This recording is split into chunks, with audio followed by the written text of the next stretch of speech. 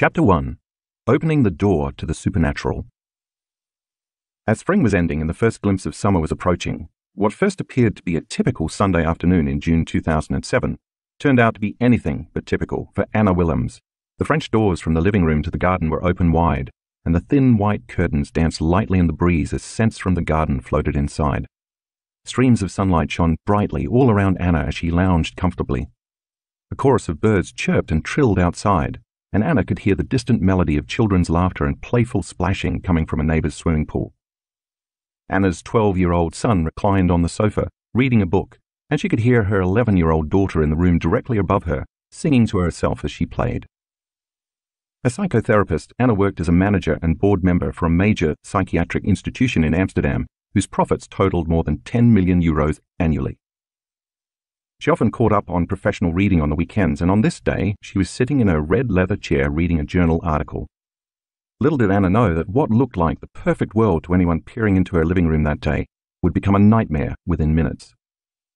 Anna felt a bit distracted, noticing that her attention wasn't fully engaged in the material she was attempting to study. She set her papers down and paused, suddenly wondering again where her husband had gone. He had left the house early that morning while she was taking a shower. Without saying where he was headed, he had simply disappeared. The children had told her that their father had said goodbye, giving each of them a big hug before he left. She tried to reach him on his cell phone many times, but he hadn't returned her calls. She tried one more time. No answer. Something definitely felt odd. At 3:30 p.m., the doorbell rang, and when Anna opened the front door, she found 2 police officers standing outside. "Are you Mrs. Willems?" one of them asked. When she confirmed she was indeed Mrs. Willems, the officers asked if they could come in and talk to her. Concerned and a bit confused, she complied. Then they delivered the news. Earlier that morning, her husband had jumped off one of the tallest buildings in the center of the city. Not surprisingly, the fall was fatal. Anna and her 2 children sat in shock and disbelief. Anna's breath momentarily stopped, and as she then gasped for air, she started to shake uncontrollably. The moment seemed frozen in time. While her children sat paralyzed in shock, Anna tried to hide her pain and stress for their sakes. An intense pain suddenly shot through her head, and she simultaneously felt a deep, hollow ache in her gut. Her neck and shoulders instantly stiffened as her mind frenetically raced from thought to thought. The hormones of stress had overtaken her. Anna was now in survival mode. How stress hormones take over. From a scientific standpoint, living in stress is living in survival. When we perceive a stressful circumstance that threatens us in some way, one for which we cannot predict or control the outcome, a primitive nervous system called the sympathetic nervous system turns on, and the body mobilizes an enormous amount of energy in response to the stressor. Physiologically, the body is automatically tapping into the resources it will need to deal with the current danger. The pupils dilate so we can see better. The heart rate and respiratory rate increase so we can run, fight, or hide. More glucose is released into the bloodstream to make more energy available to our cells, and our blood flow is shunted to the extremities and away from our internal organs so we can move quickly if we need to. The immune system initially dials up and then dials down as adrenaline and cortisol flood the muscles, providing a rush of energy to either escape or fend off the stressor. Circulation moves out of our rational forebrain and is instead relayed to our hindbrain, so we have less capacity to think creatively and instead rely more on our instinct to instantly react. In Anna's case, the stressful news of her husband's suicide threw her brain and body into just such a state of survival. In the short term, all organisms can tolerate adverse conditions by fighting, hiding, or fleeing from an impending stressor. All of us are built for dealing with short-term bursts of stress. When the event is over, the body normally returns to balance within hours, increasing its energy levels and restoring its vital resources. But when the stress doesn't end within hours, the body never returns to balance. In truth, no organism in nature can endure living in emergency mode for extended periods of time. Because of our large brains, human beings are capable of thinking about their problems, reliving past events, or even forecasting future worst-case situations, and thus turning on the cascade of stress chemicals by thought alone. We can knock our brains and bodies out of normal physiology just by thinking about an all-too-familiar past, or trying to control an unpredictable future. Every day, Anna relived that event over and over in her mind. What she didn't realize was that her body did not know the difference between the original event that created the stress response and the memory of the event, which created the same emotions as the real-life experience all over again. Anna was producing the same chemistry in her brain and body as if the event were actually happening again and again. Subsequently, her brain was continuously wiring the event into her memory bank, and her body was emotionally experiencing the same chemicals from the past at least 100 times each day. By repeatedly recalling the experience, she was unintentionally anchoring her brain and body to the past. Emotions are the chemical consequences or feedback of past experiences. As our senses record incoming information from the environment, clusters of neurons organize into networks. When they freeze into a pattern, the brain makes a chemical that is then sent throughout the body. That chemical is called an emotion. We remember events better when we can remember how they feel. The stronger the emotional quotient from any event, either good or bad, the stronger the change in our internal chemistry. When we notice a significant change inside of us, the brain pays attention to whoever or whatever is causing the change outside of us, and it takes a snapshot of the outer experience. That's called a memory. Therefore, the memory of an event can become branded neurologically in the brain, and that scene becomes frozen in time in our grey matter, just as it did for Anna. The combination of various people or objects at a particular time and place from that stressful experience is etched into our neural architecture as a holographic image. That's how we create a long-term memory. Therefore, the experience becomes imprinted in the neural circuitry, and the emotion is stored in the body, and that's how our past becomes our biology. In other words, when we experience a traumatic event, we tend to think neurologically within the circuitry of that experience, and we tend to feel chemically within the boundaries of the emotions from that event. So our entire state of being, how we think and how we feel, becomes biologically stuck in the past. As you can imagine, Anna was feeling a rush of negative emotions, tremendous sadness, pain, victimization, grief, guilt, shame, despair, anger, hatred, frustration, resentment, shock, fear, anxiety, worry, overwhelm, anguish, hopelessness, powerlessness, isolation, loneliness, disbelief, and betrayal. And none of those emotions dissipated quickly. As Anna analyzed her life within the emotions of the past, she kept suffering more and more. Because she couldn't think greater than how she constantly felt, and since emotions are a record of the past, she was thinking in the past, and every day she felt worse. As a psychotherapist, she could rationally and intellectually understand what was happening to her, but all her insights couldn't get beyond her suffering. People in her life started treating her as the person who had lost her husband, and that became her new identity. She associated her memories and feelings with the reason she was in her present state. When anyone asked her why she felt so bad, she told the story of the suicide, each time reliving the pain, anguish, and suffering over again. All along, Anna kept firing the same circuits in her brain and reproducing the same emotions, conditioning her brain and body further into the past. Every day, she was thinking, acting, and feeling as if the past was still alive. And since how we think, how we act, and how we feel is our personality, Anna's personality was completely created by the past. From a biological standpoint, in repeatedly telling the narrative of her husband's suicide, Anna literally couldn't get beyond what had happened. A downward spiral begins. Anna could no longer work and had to take leave of absence. During that time, she found out that her husband, although a successful lawyer, had made a mess of their personal finances. She would have to pay off significant debts that she had previously been unaware of, and she didn't have the money to even begin. Not surprisingly, even more emotional, psychological, and mental stress began to add up. Anna's mind went in circles, constantly flooded with questions. How will I take care of our children? How will all of us deal with this trauma in our future, and how will it affect our lives? Why did my husband leave without saying goodbye to me? How could I not know he was so unhappy? Did I fail as a wife? How could he leave me with 2 young children, and how will I manage to raise them by myself? Then judgments crept into her thoughts. He shouldn't have committed suicide and left me in this financial mess. What a coward! How dare he leave his children without a father? He didn't even write a message for the children and me. I hate him for not even leaving a note.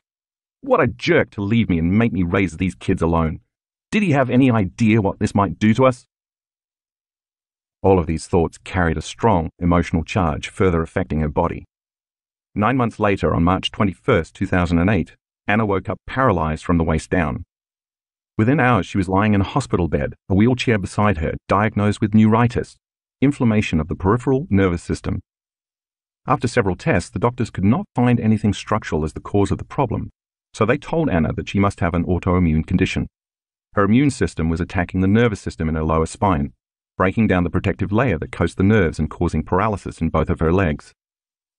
She could not hold her urine, had difficulty controlling her bowels, and had no feeling or motor control in her legs and feet. When the fight or flight nervous system is switched on and stays on because of chronic stress, the body utilizes all its energy reserves to deal with the constant threat it perceives from the outer environment. Therefore, the body has no energy left in its inner environment for growth and repair, compromising the immune system. So because of her repeated inner conflict, Anna's immune system was attacking her body. She had finally physically manifested the pain and suffering she'd emotionally experiencing in her mind. In short, Anna could not move her body because she wasn't moving forward in her life. She was stuck in her past. For the next 6 weeks, Anna's doctors treated her with huge doses of intravenous dexamethasone and other corticosteroids to reduce inflammation. Because of the added stress and the types of drugs she was taking, which can further weaken the immune system, she also developed an aggressive bacterial infection for which her doctors gave her huge doses of antibiotics. After 2 months, Anna was released from the hospital and had to use a walker and crutches to get around. She still could not feel her left leg and found standing very difficult. She couldn't walk properly. Although she could hold her bowels a bit better, she still couldn't control her urine. As you can imagine, this new situation was adding to Anna's already high stress levels. She had lost her husband to suicide. She could not work very much to support herself and her children. She was in serious financial crisis, and she had been living in a hospital paralyzed for more than 2 months. Her mother had to move in to help. Anna was an emotional, mental, and physical wreck, and although she had the best doctors and the latest medications from a reputable hospital, she was not getting any better. By 2009, 2 years after the death of her husband, she was diagnosed with clinical depression, so she started taking even more medication. Consequently, Anna's mood swung widely from anger to grief to pain to suffering to hopelessness to frustration to fear to hatred. Because those emotions influenced her actions, her behavior became somewhat irrational. At first, she fought with almost everybody around her except her children, but then she started to have conflicts with her youngest daughter. The dark night of the soul. In the meantime, many more physical problems started showing up, and Anna's journey became even more painful.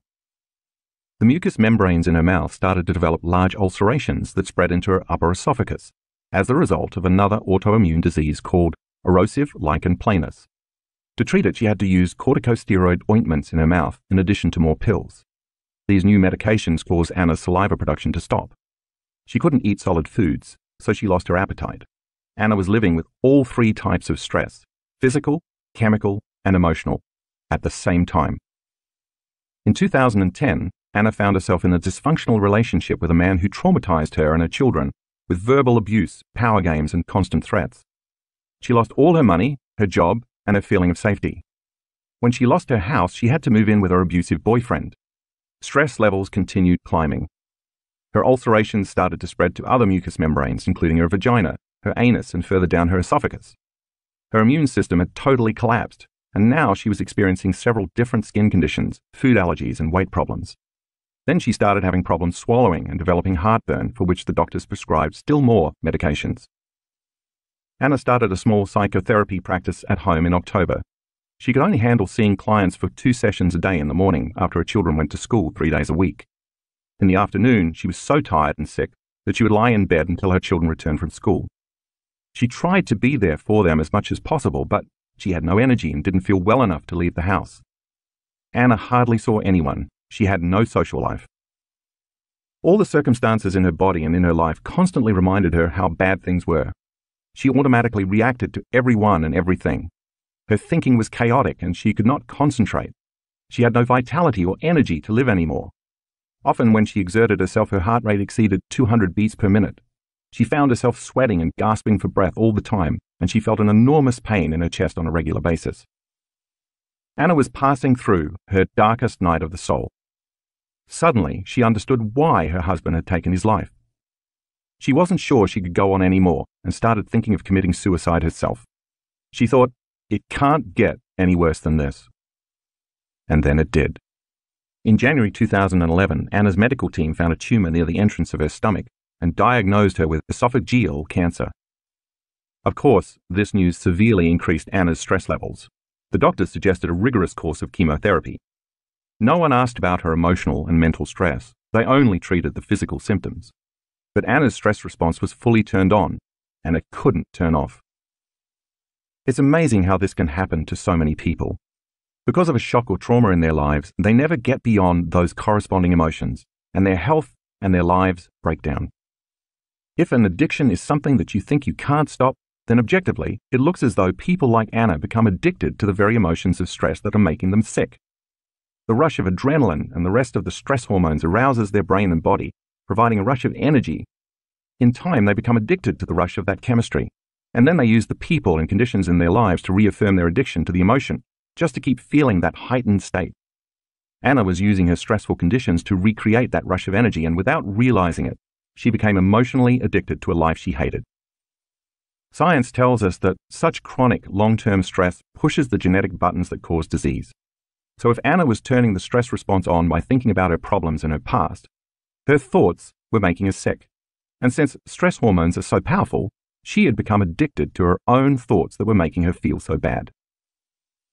Anna agreed to start chemotherapy, but after her first session, she had an emotional and mental breakdown. One afternoon, after her kids went to school, Anna collapsed on the floor, crying. She had finally reached the bottom. It occurred to her that if she continued this way, she would not survive for long, and she would leave her children alone without either parent. She started to pray for help. She knew in her heart that something needed to change. In utter sincerity and surrender, she asked for guidance, support, and a way out, promising that if her prayers were answered, she would be thankful and grateful every day for the rest of her life, and she would help others to do the same. Anna's turning point. The choice to change became Anna's quest. She first decided to stop all the treatments and all the medications for her various physical illnesses, although she continued to take her antidepressants. She didn't tell the doctors and nurses that she was not coming back for treatment. She simply did not show up anymore. No one ever called her to ask why. Only her family doctor contacted Anna to express concern. On that cold winter's day in February 2011, when Anna was on the floor crying for help, she made a choice with a firm intention to change herself and her life, and the amplitude of that decision carried a level of energy that caused her body to respond to her mind. It was that decision to change that gave her the strength to rent a house for herself and her children, and to move away from the negative relationship she was in. It was as if that moment redefined her.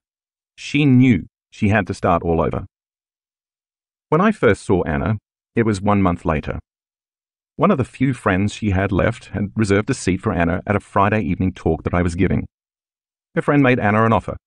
If she liked the evening lecture, she could stay for a full 2-day weekend workshop. Anna agreed to go. The first time I saw her, she was sitting in a packed conference room on the left side on the outer aisle, her crutches leaning against the wall near where she sat. As usual, I was carrying on that night about how our thoughts and feelings affect our bodies and our lives. I lectured about how stress chemicals can create disease. I touched on neuroplasticity, psychoneuroimmunology, epigenetics, neuroendocrinology, and even quantum physics. I will go into more detail on all of these later in this book, but for now, it's enough to know that the latest research in these branches of science point to the power of possibility. That night, filled with inspiration, Anna thought, if I created the life I have now, including my paralysis, my depression, my weakened immune system, my ulcerations, and even my cancer, maybe I can uncreate everything with the same passion I created it with. And with that potent new understanding, Anna decided to heal herself. Immediately after her first weekend workshop, she started meditating twice a day. Of course, sitting and doing meditations was difficult at the beginning. She had a lot of doubt to overcome, and some days she did not feel mentally or physically well. But she did her meditations anyway. She also had a lot of fear. When her family doctor called to check up on her because she had stopped her treatments and medications, he told Anna that she was being naive and stupid, and that she would get worse and die soon. Imagine the memory of an authority figure telling you that. Even so, Anna did her meditations every day and began to move beyond her fears. She was often consumed with financial burdens, her children's needs, and various physical limitations, yet she never used those conditions as an excuse to not do her inner work. She even attended 4 more of my workshops during that year. By going within and changing her unconscious thoughts, automatic habits, and reflexive emotional states, which had become hardwired in her brain and emotionally conditioned in her body, Anna was now more committed to believing in a new future than believing in her same familiar past.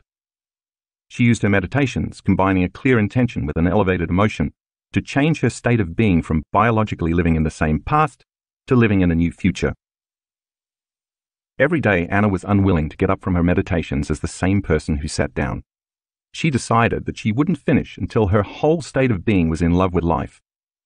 To the materialist, who defines reality with the senses, of course, Anna had no tangible reason to be in love with life. She was a depressed, widowed, single parent who was in financial debt and had no real job. She had cancer and suffered from paralysis and ulcerations in her mucous membranes. And she was in a poor living situation with no partner or significant other and no energy to tend to her children. But in the meditations, Anna learned that she could teach her body emotionally what her future would feel like ahead of the actual experience. Her body, as the unconscious mind, did not know the difference between the real event and the one she was imagining and emotionally embracing. She also knew, through her understanding of epigenetics, that the elevated emotions of love, joy, gratitude, inspiration, compassion, and freedom could signal new genes to make healthy proteins affecting her body's structure and function. She fully understood that if the stress chemicals that had been coursing through her body had been turning on unhealthy genes, then by fully embracing those elevated emotions with a passion greater than the stressful emotions, she could turn on new genes and change her health. For a year, her health didn't change very much, but she kept doing her meditations. In fact, she did all the meditations I designed for students. She knew it had taken several years to create her current health conditions, and so it would take some time to recreate something new. So she kept doing the work, striving to become so conscious of her unconscious thoughts, behaviors, and emotions that she would not let anything she did not want to experience slip by her awareness. After that first year, Anna noticed that she was slowly starting to get better mentally and emotionally. Anna was breaking the habit of being herself, inventing a whole new self instead. Anna knew from attending my workshops that she had to move her autonomic nervous system back into balance because the ANS controls all the automatic functions that happen beyond the brain's conscious awareness: digestion, absorption, blood sugar levels, body temperature, hormonal secretions, heart rate, and so on. The only way she could slip into the operating system and affect the ANS was to change her internal state on a regular basis. So first, Anna began each meditation with the blessing of the energy centers. These specific areas of the body are under the control of the ANS. As I mentioned in the introduction, each center has its own energy or frequency, which emits specific information or has its own consciousness, its own glands, its own hormones, its own chemistry, its own individual little mini brain, and therefore its own mind. Each center is influenced by the subconscious brain sitting under our conscious thinking brain. Anna learned how to change her brainwaves so she could enter the operating system of the ANS, located in the midbrain, and reprogram each center to work in a more harmonious manner. Every day with focus and passion, she rested her attention in each area of her body, as well as the space around each center, blessing it for greater health and the greater good. Slowly but surely, she began to influence her health by reprogramming her autonomic nervous system back to balance. Anna also learned a specific breathing technique I teach in our work to liberate all the emotional energy that is stored in the body when we keep thinking and feeling the same way. By constantly thinking the same thoughts, Anna had been creating the same feelings, and then by feeling those familiar emotions, she would think more of the same corresponding thoughts. She learned that the emotions of the past were stored in her body, but she could use this breathing technique to liberate that stored energy and free herself from her past. So every day, with a level of intensity that was greater than her addiction to past emotions, she practiced the breath and got better and better at doing it. After she learned to move that stored energy in her body, she learned how to recondition her body to a new mind by embracing the heart-centered emotions of her future before her future unfolded. Since Anna also studied the model of epigenetics I teach in our workshops and lectures, she learned that genes don't create disease. Instead, the environment signals the gene to create disease. Anna understood that if her emotions were the chemical consequences of experiences in her environment, and if she lived every day by the same emotions from her past, she was selecting and instructing the same genes that might be causing her poor health conditions. If she could instead embody the emotions of her future life by embracing those emotions before the experience actually happened, she could change her genetic expression and actually change her body to be biologically aligned with her new future. Anna did an additional meditation that involved resting her attention in the center of her chest, activating the ANS with those elevated states to create and maintain a very efficient type of heart rate we call a coherent heart rate, which I'll explain in detail later in the book, for extended periods of time. She learned that when she felt resentment, impatience, frustration, anger, and hatred, those states induced the stress response and caused the heart to beat incoherently and out of order. Anna learned in my workshops that once she could sustain this new heart-centered state, just as she had gotten used to feeling all of those negative emotions on a regular basis, in time, she could feel these new emotions more fully and deeply. Of course, it took quite a bit of effort to trade anger, fear, depression, and resentment for joy, love, gratitude, and freedom, but Anna never gave up. She knew that those elevated emotions would release more than 1,000 different chemicals that would repair and restore her body, and she went for it. Anna then practiced a walking meditation I designed in which she walked as her new self every day. Instead of sitting down and meditating with her eyes closed, she started these meditations standing up with her eyes closed. While standing, she got into the meditative state that she knew would change her state of being, and then while still in that state, she opened her eyes, staying in a meditative state, and walked as her future self. By doing so, she was embodying a new habit of thinking, acting, and feeling on a regular basis. What she was creating would soon become her new personality. She never wanted to go unconscious again and return to her old self. Because of all this work, Anna could see that her thought patterns had changed. She was no longer firing the same circuits in her brain in the same way, so those circuits stopped wiring together and started pruning apart. As a result, she stopped thinking in the same old ways. Emotionally, she began to feel glimpses of gratitude and pleasure for the first time in years. In her meditations, she was conquering some aspect of her body and her mind every day. Anna calmed down and became much less addicted to the emotions derived from stress hormones. She even started to feel love again, and she kept going, overcoming, and overcoming every day on her way to becoming someone else. Anna grabs a hold of possibility. In May 2012, Anna attended one of my 4-day progressive workshops held in upstate New York. On the third day, during the last of 4 meditations, she completely surrendered and finally let go. For the first time since she had started meditating, she found herself floating in an infinite black space, aware that she was aware of herself. She had moved beyond the memory of who she was and became pure consciousness, totally free of her body, of her association to the material world and of linear time. She felt so free that she no longer cared about her health conditions. She felt so unlimited that she couldn't identify with her present identity. She felt so elevated that she was no longer connected to her past. In this state, Anna had no problems. She left her pain behind, and she was truly free for the first time. She wasn't her name, her gender, her disease, her culture, or her profession. She was beyond space and time. She had connected to a field of information called the quantum field, where all possibilities exist. Suddenly, she saw herself in a brand new future, standing on a huge stage, holding a microphone and talking to a crowd as she told them the entire story of her healing. She wasn't imagining or visualizing this scene. It was as if she got a download of information, a glimpse of herself as a totally different woman in a new reality. Her inner world appeared much more real to her than her outer world, and she was having a full-on sensory experience without using her senses. The moment Anna experienced this new life in the meditation, a burst of joy and light came into her body, and she felt relief on a deep, visceral level. She knew she was something or someone greater, much grander than her physical body. In this state of intense joy, she felt such delight and such immense gratitude that she burst into laughter. And at that moment, Anna knew she was going to be okay. From then on, she developed so much trust, joy, love, and gratitude that her meditations became easier and easier, and she began to go much deeper. As Anna moved out of her past, she felt this new energy opening her heart further and further. Instead of seeing her meditations as something she had to do every day, she started looking forward to them. It became her way of life. Doing the work became her habit. Her energy and vitality returned. She stopped taking antidepressants. Her thought patterns completely changed and her feelings were different. She felt like she was in a new state of being, so her actions changed drastically. Anna's health and life improved tremendously that year. The next year, she attended several more events.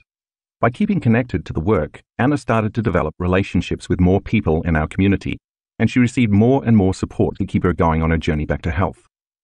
Like many of our students, she sometimes found it challenging not to take a few steps back into the old programs and the old patterns of thinking, feeling, and acting once she returned home after a workshop. But even so, she kept doing her meditations every day. In September 2013, Anna's doctors gave her a very thorough medical checkup that included many different tests. 1 year and 9 months after a cancer diagnosis, and 6 years after her husband's suicide, Anna's cancer had completely healed and the tumor in her esophagus had vanished. Her blood tests showed no cancer markers.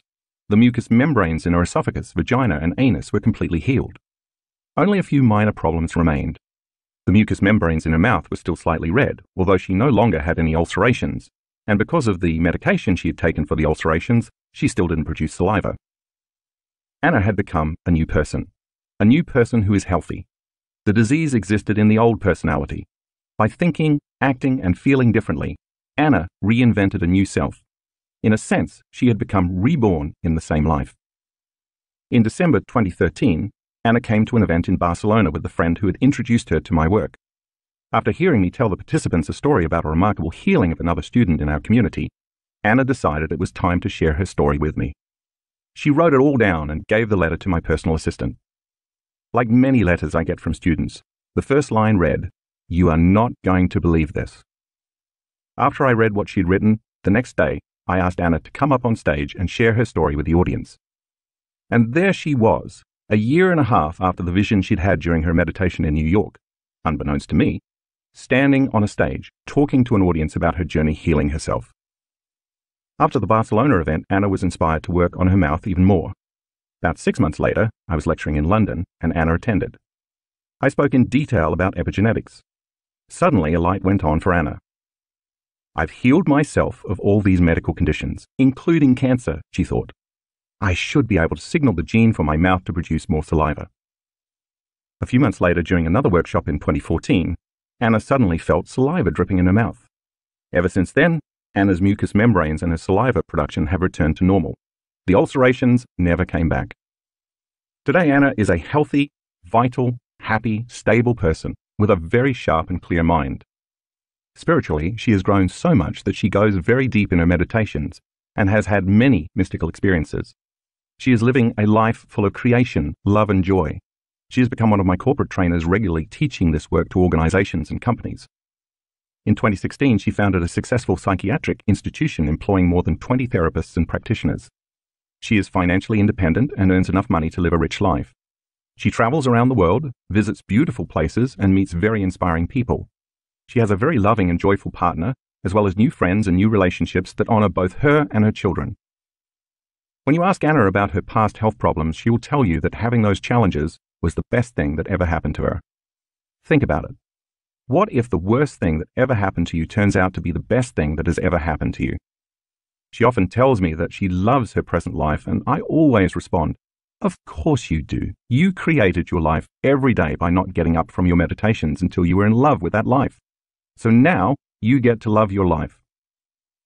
It was through the course of her transformation that Anna had, in effect, become supernatural. She had overcome her identity, which was connected to her past, and she literally created a new, healthy future, and her biology responded to a new mind. Anna is now the living example of truth and possibility, and if Anna healed herself, so can you. Getting mystical. Healing all sorts of physical conditions may be a very impressive benefit of doing this work, but it's not the only one. Because this book is also about the mystical, I want to open your mind to a realm of reality that will be just as transformative as healing, but that works on a deeper and different level. Becoming supernatural can also involve embracing a greater awareness of yourself and who you are in this world, and in other worlds as well. Let me share some stories about this from my own life to illustrate exactly what I mean and to show you what is possible for you too. One rainy winter evening in the Pacific Northwest, as I sat on my couch after a very long day, I listened to the branches of the tall fir trees outside my window filtering the gusts of wind through their canopies. My children were in bed, deep asleep, and at last I had a moment to myself. As I got comfortable, I began to review all the things I needed to accomplish the following day. By the time I'd made my mental list, I was too exhausted to think, so I just sat still for a few minutes, my mind empty. As I watched the shadows from the flames in the fireplace flicker and dance on the walls, I began to move into trance. My body was tired, but my mind was clear. I wasn't thinking or analyzing anymore. I was simply staring into space, being in the present moment. As my body relaxed more and more, I slowly and consciously let it fall asleep as I simultaneously kept my mind conscious and awake. I wouldn't let my attention narrow in on any object in the room, but instead kept my focus open. This was a game I often played with myself. I liked the practice because every once in a while, if everything lined up, I had very profound transcendental experiences. It was as if a door of sorts opened somewhere between wakefulness, sleep, and normal dreaming, and I slipped into a very lucid, mystical moment. I reminded myself to not expect anything, but to simply stay open. It took a lot of patience to not rush it or get frustrated or try to make something happen, but instead to slowly slip into that other world. That day I had finished writing an article about the pineal gland. After spending several months researching all the magical derivatives of melatonin that this little alchemical center had up its sleeve, I was overjoyed about linking the scientific world and the spirit world. For weeks my entire mind had been consumed with thinking about the role of the pineal metabolites as a possible connection to the mystical experiences most ancient cultures knew how to elicit, such as Native American shamanic visions, the Hindu experience of samadhi, and other similar rituals involving altered states of consciousness. Some concepts that had been loose ends for years had suddenly clicked for me, and my discoveries left me feeling more whole. I thought I was one step closer to understanding the bridge to higher dimensions of space and time. All the information I had learned inspired me to a deeper awareness about what is possible for human beings. Yet I was still curious to learn more, curious enough to move my awareness to where the pineal gland existed in my head. I casually thought, speaking to the gland, "Where are you anyway?" As I rested my attention in the space the pineal gland occupies in my brain, and as I was drifting off into the blackness, suddenly, out of nowhere, a vivid image of my pineal gland appeared in my mind as a three-dimensional round knob. Its mouth was wide open in a spasm, and it was releasing a white milky substance. I was shocked by the intensity of the holographic image, but was too relaxed to be aroused or react, so I simply surrendered and observed. It was so real. I knew what I was seeing before me was my own tiny pineal gland. In the next instant, a huge timepiece appeared right in front of me. It was one of those old-fashioned pocket watches with a chain, and the vision was incredibly vivid. The moment I put my attention on the timepiece, I received very clear information. I suddenly knew that linear time as I believed it to be, with a definite past, present, and future, was not the way the world really works. Instead, I understood that everything is actually happening in an eternal present moment.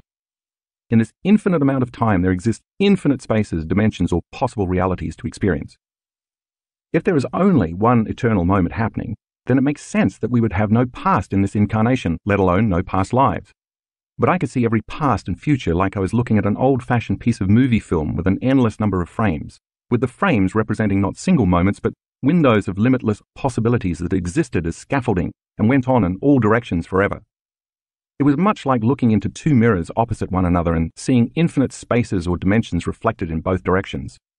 But to understand what I was seeing, imagine that those infinite dimensions are above and below you, in front and behind you, and to your left and to your right. And each one of those limitless possibilities already existed. I knew that by putting my attention on any one of those possibilities, I would actually experience that reality. I also realized I wasn't separate from anything. I sensed oneness with everything, everyone, every place, and every time. I can only describe it as the most familiar, unfamiliar feeling I've ever had in my life. The pineal gland, as soon as I understood I was being shown, serves as a dimensional timepiece that, when activated, can dial into any time. When I saw the hands of the timepiece move forward or backward, I understood that, like a time machine set to any particular time, there is also a reality or a dimension to experience in a particular space. This amazing vision was showing me that the pineal gland, like a cosmic antenna, had the ability to tune into information beyond our physical senses and to hook us up to other realities that already exist in the eternal moment. While the download of information I received seemed limitless, no words exist that can completely describe the magnitude of this experience. Experiencing my past and future selves simultaneously. As the hands of the watch moved backward to a past time, a dimension of space and time came to life. I immediately found myself in a reality relevant to me personally, although amazingly, that past moment was still occurring in the present moment I was experiencing while sitting on my couch in the living room. I next became aware that I was in a physical space at that specific time. I observed myself as a young child, again, while simultaneously having the experience of being the adult me on the couch. The child version of me was about 7 years old and had a very high fever. I remember how much I loved fevers at that age because I could go deep within and have the kind of abstract dreams and visions that often come with the delirium produced by high body temperatures. This specific time I was in my room in bed with the covers up to the bridge of my nose, and my mother had just left the room. I was happy I was alone. The moment she closed the door, I somehow innately knew to do exactly what I had just been doing in my living room as an adult, continuously relaxing my body and remaining somewhere between sleep and wakefulness as I stayed present to whatever came up. Up to this point in my present life, I had completely forgotten about the memory of this childhood experience, but when I lived it again in that moment, I saw myself in the midst of a lucid, conscious dream, comprehending possible realities like the squares on a chessboard. As I observed myself as this young boy, I was deeply moved by what he was attempting to understand, and I wondered how he could grasp such complicated concepts at his age. In that moment, as I watched him, I fell in love with that little guy, and the second I embraced that emotion, I somehow felt a simultaneous connection to both that point in time and the one I was experiencing as my present time back in Washington State. I had such a strong knowingness that what I was doing then and what I am doing now were happening at the same time, and that those moments were significantly connected. In that split second, the love I felt for him as my present self was drawing that young boy to the future I was living now. Then the experience got even stranger. That scene faded away, and the watch appeared again. I became aware that the hands of the timepiece could also move forward. Filled with a sense of wonder, and without any trepidation or fear, I simply observed the watch move forward in time. Instantaneously, I was standing barefoot in my backyard in Washington in the cold night. It's difficult to explain what time it was because it was the same night I was in my living room, but the me who was outside the house was the me from the future in that now. Again, words are limited here, but the only way I can explain this experience is that the future personality, called Joe Dispenza, had changed immensely. I was so much more evolved, and I felt amazing, euphoric in fact. I was so aware, or should I say as that person, I am so aware. By aware, I mean superconscious, as if all my senses were heightened 100%. Everything I saw, touched, felt, smelt, tasted, and heard was amplified. My senses were so elevated that I was acutely aware of and paying attention to everything around me, wanting to experience the moment completely. And because my awareness increased so drastically, so did my consciousness and therefore my energy. Feeling so full of this intense energy caused me to be more conscious of everything I sensed simultaneously. I can describe this feeling only as consistent, unwavering, highly organized energy. It was nothing like the chemical emotions we normally feel as human beings. In fact, in that moment I knew I couldn't even feel those normal human emotions. I'd evolved beyond them. I did, however, feel love, although it was an evolved form of love that was not chemical, but electric. I felt almost as though I was on fire, passionately in love with life. I was in an incredibly pure form of joy. I was also walking around my backyard in the middle of winter with no shoes and no jacket, yet I was so aware of the feeling of the cold that it was actually intensely enjoyable. I didn't have an opinion about how ice cold the ground under my feet was. I just loved having my feet touch the frozen grass on the earth, and I felt very connected to both the feeling and the grass. I understood that if I entertained the typical thoughts and judgments I normally would have about being cold, it would cause me to create a sense of polarity, dividing the energy I was experiencing. If I judged it, I would lose the feeling of wholeness. The amazing feeling of energy that I was experiencing inside my body was so much greater than the conditions in my surrounding environment, the cold. And as a result, I effortlessly embraced the cold with zeal. It was simply life. In fact, it was so pleasurable that I didn't want the moment to end. I wanted it to last forever. I walked as this upgraded version of myself with strength and knowingness.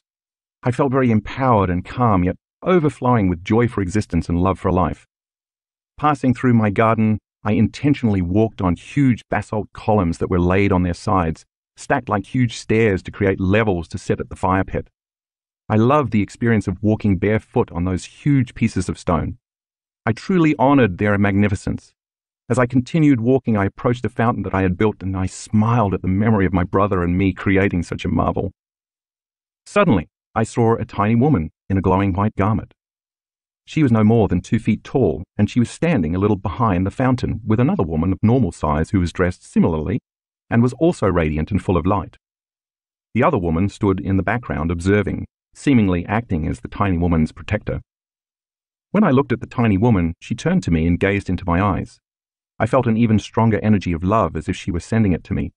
Even as this evolved version of myself, I realized I had never felt anything like that before. the feelings of wholeness and love amplified exponentially. And I thought to myself, wow, is there even more love than the love I was just experiencing moments ago? It wasn't at all a romantic love. It was more of that exhilarating, electrifying energy, and it was being awakened from inside of me. I knew she was acknowledging that there was indeed even more love within me to experience. I also knew she was more evolved than I was. When I felt that electricity, it carried a message to look toward the kitchen window, and I instantly remembered why I was there. I turned and looked into the kitchen where my present self, a few hours before I went to the couch to relax, was busy washing dishes. From the backyard, I smiled. I was so in love with him. I saw his sincerity. I saw his struggles. I saw his passion. I saw his love. I saw his mind busy, as always, constantly attempting to dovetail concepts into meaning. And among other things, I saw some of his future. Like a great parent, I was proud of him, and I had nothing but admiration for who he was in that moment. As I was feeling that intense energy increase inside of me while I observed him, I witnessed him suddenly stop washing the dishes and look out the window, staring out and panning the backyard. While I was still my future self, I was able to remember the moment as my present self, and I remembered that I had indeed stopped and looked outside in that instant because I felt a spontaneous feeling of love in my chest, and I sensed that I was being watched or that someone was outside.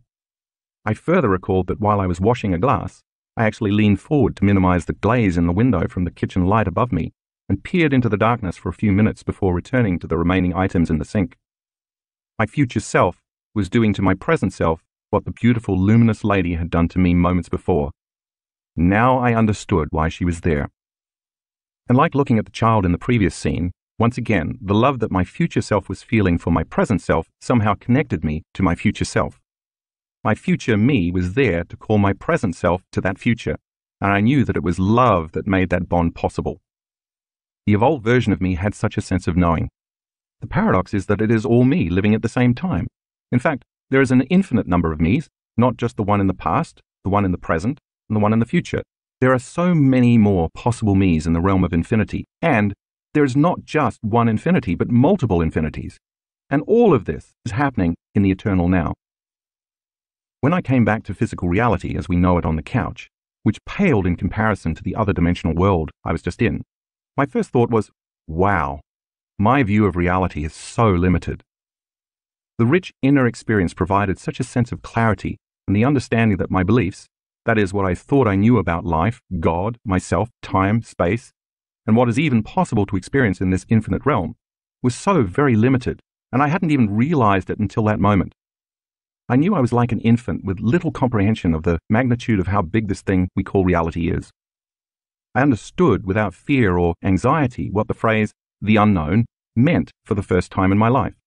And I knew I would never be the same person again. I'm sure you can imagine that when something like this happens, trying to explain it to your family or friends suggests some chemical imbalance in the brain. I was hesitant to talk about the event to anyone because I didn't even have the words to describe the experience, and I didn't want to jinx it from happening again. For months, I was very preoccupied with reviewing the entire process that I thought may have created the experience. I was also mystified about the concept of time, and I couldn't stop thinking about it. Aside from the paradigm shift about the eternal moment in time, I discovered something more. I realized after the transcendental event that night, when I came back to the world of 3 dimensions, that the whole experience had transpired in about 10 minutes. I had just lived 2 extensive events, and it should have taken much more time for the entire experience to unfold. This time dilation further piqued my interest in committing more of my energy to investigating what had happened to me. Once I understood more, I hoped I might be able to reproduce the experience. For days after that important night, the center of my chest was electric in the same way I had felt when the beautiful, tiny woman activated something within me. I kept thinking, how can this feeling still be lingering inside of me unless something real happened? When I put my attention on the center of my chest, I noticed the feeling amplify. Understandably, I wasn't very interested in any social interaction during this period because the people and conditions in the outer world distracted from that feeling in my inner world, and the special feeling diminished. In time, it finally faded completely, but I never stopped thinking about the idea that there is always more love to experience, and that the energy I had embraced in that realm still lived within me. I wanted to activate it again, but I didn't know how. For a long time, even though I tried and tried to reproduce the experience, nothing happened. I now realized that the expectation of the same outcome, combined with the frustration of trying to force it to happen, is the worst combination for creating another mystical experience, or anything for that matter. I became lost in my own personal analysis, trying to figure out how it occurred and how I could make it happen again. I decided to add a few new approaches. Instead of trying to recreate the experience in the evening, I decided to wake up early in the morning and meditate. Since melatonin levels are the highest between 1 a.m. and 4 a.m., the mystical chemical metabolites of melatonin are the very substrates responsible for creating a lucid event. I decided I would practice my inner work at 4 every morning. Before I share what happened next, I want to ask you to keep in mind that this was an unusually difficult time in my life. I was deciding whether it was worth it for me to continue to teach. I'd experienced a fair amount of chaos in my life after appearing in the 2004 documentary What the Bleep Do We Know? I was considering stepping away from the public world and disappearing into a simpler life. It seemed so much easier just to walk away. Living a past incarnation in the present moment. One morning, about an hour and a half after I started my meditation in a seated position, I finally reclined. I put some pillows under my knees so I wouldn't fall asleep too quickly, allowing me to linger between wakefulness and sleep. As I lay down, I simply put my attention in the place the pineal gland occupies in my head. But this time, instead of trying to make something happen, I just let go and said to myself, whatever. Apparently, that was the magic word. I know what that means now. I surrendered, got out of the way, let go of any specific outcome, and simply opened up to possibility. The next thing I knew, I was experiencing myself as a stout man in a very hot region of the world that seemed to be what we now call Greece or Turkey. The terrain was rocky, the ground was parched, and stone buildings like those in Greco-Roman times were interspersed with many small tents made of brightly colored fabrics. I was wearing a one-piece skirted burlap garment that fell from my shoulders to my mid-thighs, and I had a thick rope tied around my waist like a belt. I wore sandals roped up to my calves. I had thick curly hair and my body felt strong. My shoulders were broad and my arms and legs were muscular. I was a philosopher and a long-time student of some charismatic movement. I was simultaneously the self in that experience and my present self observing me in that particular time and space. Again, I was way more conscious than normal. I was superconscious. All my senses were heightened and I was very aware of everything. I could smell the familiar musk of my body and could taste the salt of my perspiration dripping from my face. I loved the taste. I felt grounded in the physicality and strength of my body. I was aware of deep pain in my right shoulder, but it did not consume my attention. I saw the brightness of the blue sky and the richness of the green trees and mountains, as if I were living in Technicolor. I heard seagulls in the distance, and I knew I was near a large body of water. I was on a pilgrimage and mission of sorts. I was traveling about the country teaching the philosophy that I had studied and lived by my whole life. I was under the tutelage of a Grand Master whom I loved very deeply because of the care, patience, and wisdom he had given me for so many years. It was my time now to be initiated and to deliver a message to change the minds and hearts of the culture. I knew that the message I was disseminating was counter to the current beliefs of that time, and that the government and religious orders of the day would challenge me. The main message of the philosophy I studied would free people from living in any type of obligation to something or someone outside of them. It would also inspire individuals to demonstrate a code of principles that would empower them to have more enriched and meaningful lives. I was passionate about this idealism, and I worked daily to live in alignment with the doctrines. Of course, the message would omit the need for religion and for any dependence on governments, and it would free people from personal pain and suffering. As the scene came to life, I had just finished addressing a crowd in a relatively populated village. The gathering was just breaking up when suddenly, several men quickly moved through the masses to arrest me.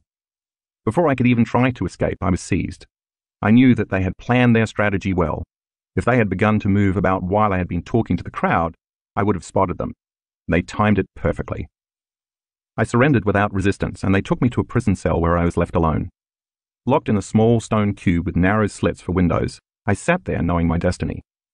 Nothing I could do would prepare me for what was about to happen. Within 2 days, I was taken to the center of the city where hundreds of people gathered, many of them the same people who had listened to me speak just a few days earlier. But now, they eagerly anticipated the chance to watch my trial and impending torture.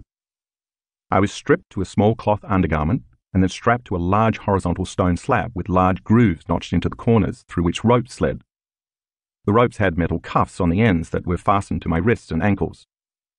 Then it began. A man standing to my left started to crank a lever that moved the slab slowly from a horizontal position forward to a more vertical position.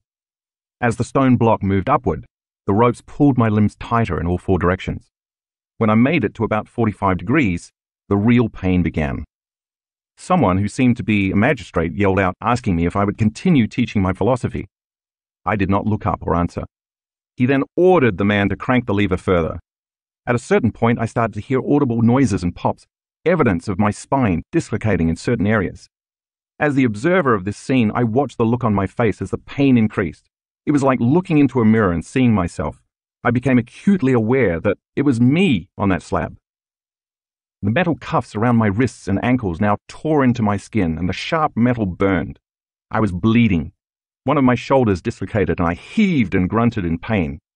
My body was convulsing and shaking as I tried to resist the tearing of my limbs by flexing and holding my muscles tight in resistance. Letting go would have been unbearable. Suddenly, the magistrate hollered out again, asking me if I would continue to teach. I had a thought. I will agree to stop teaching, and then when they let me down from this public display of torture, I will simply start again. I reasoned that this was the right answer. It would appease the magistrate and stop the pain and my death, while enabling me to continue my mission. I slowly shook my head from side to side in silence. Then the magistrate pressed me to verbally say no, but I would not speak. He then motioned quickly to the tormentor on my left to push the crank even harder. I looked down at the man as he turned the gears with a clear intention to hurt me. I saw his face, and as we looked into each other's eyes, I, as the observer, instantly recognized this person as someone in my present life as Joe Dispenza. The same person, but in a different body. Something clicked within me as I witnessed this scene. I recognized that this tormentor is still tormenting others, including me, in my current incarnation, and I understand that person's role in my life. It was an odd, familiar feeling or knowing, and it made perfect sense. As the slab accelerated upward, my lower back snapped and my body started to lose control. That was the moment that broke me. I wept from the blinding pain and also felt such a deep sadness consume my whole being. When the weight of the heavy stone was released, it fell quickly back to the horizontal position. I lay there quivering uncontrollably in silence. I was then dragged back to the small prison cell where I lay curled up in the corner. For 3 days I couldn't stop the flashbacks of my torture. I was so humiliated that I never could speak in public again. The very thought of returning to my mission created such a visceral response in my body that I stopped even thinking about it. One night they released me, and without being noticed, head down in utter shame, I disappeared. I was unable to look anyone in the eye ever again. I felt like I had failed in my mission. I spent the rest of my life in a cave by the sea, trapping fish and living in silence as a hermit. As I witnessed this poor man's plight and his choice to hide from the world, I understood that this was a message for me. I knew that in my present life I could not disappear or hide from the world again, and that my soul wanted me to see that I had to continue my work. I had to make the effort to stand up for a message and never again retract from adversity. I also recognized that I hadn't failed at all. I had done my best. I knew that the young philosopher still lived in the eternal present moment as a myriad of possible me's, and that I could change my future, and his, by never again being afraid to live for the truth instead of dying for it. Each of us has myriad possible incarnations that exist in the eternal present moment, all waiting to be discovered. When the mystery of the self is unveiled, we can wake up to the understanding that we are not linear beings living a linear life, but instead dimensional beings living dimensional lives. The beauty behind the infinite probabilities that await us is that the only way we can change those futures is to change ourselves in the present infinite moment.